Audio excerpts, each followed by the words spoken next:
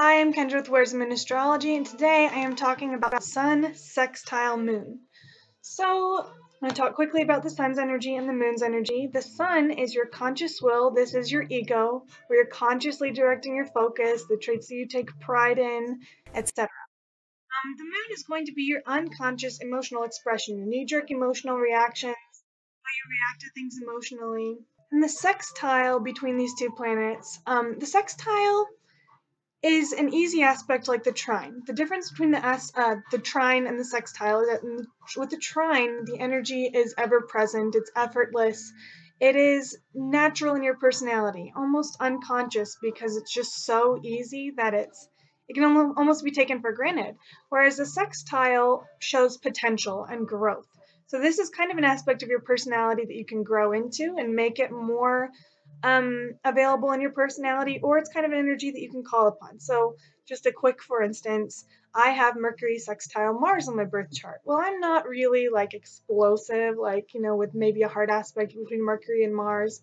Um, I'm generally pretty relaxed, but when I get to that point where I know that action must be taken, I can easily call upon the energy of Mars in my communication style to attack with logic, which is very Mercury Mars. But the Sun sextile the Moon, this is showing compatibility and ease, potential between the ego and the emotional nature. So basically what this is saying is that your ego and your emotional nature are in perfect compatibility. They work together very well. And honestly, sextile signs, I really prefer the sextile to the trine just because it is so it's an aspect of growth, and it shows where you can really make the most of this and it won't be taken for granted in your personality. So my daughter actually has this Sun sextile the Moon in Aquarius and Aries.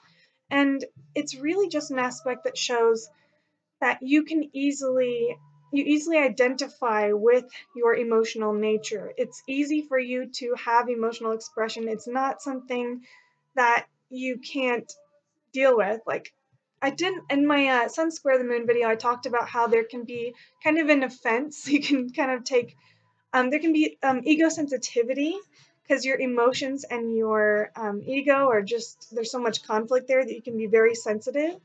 Um, there's a lot of compatibility with sextile signs. So while they are different, they're in different elements, they're in different modalities. They work together very easily. So you can easily express your emotional nature, even though it's different than your sun sign. So you call upon the energy of the moon in your personality, and you can easily consciously express that. It's not something that's so easy that it's taken for granted, but it is something that you can easily do. Um, there's not like a whole lot of ego sensitivity going on there. Although I think really any aspect between the sun and moon can show some ego sensitivity, there's not this huge conflict to where it can be explosive like that. So you your ego is not offended when you are expressing the traits of your moon sign. There's not this feeling of intense vulnerability. There is vulnerability, but it's not such a conflict for you. The moon is a vulnerable place in your personality, regardless if there's any aspect to it, just because it's the moon and it's your heart. But with the sextile, it's just they're just such compatible signs that it's not going to be really, really difficult for you to express that. You can easily do it, and you can be very emotionally nurtured by the creative energy of the sun. So you would probably take a lot of emotional comfort from creative activities. Um, you would really enjoy praise. You would really like to hear that you've done well. You would it's the energy of Leo. Sun has to do with Leo. Moon has to do with Cancer.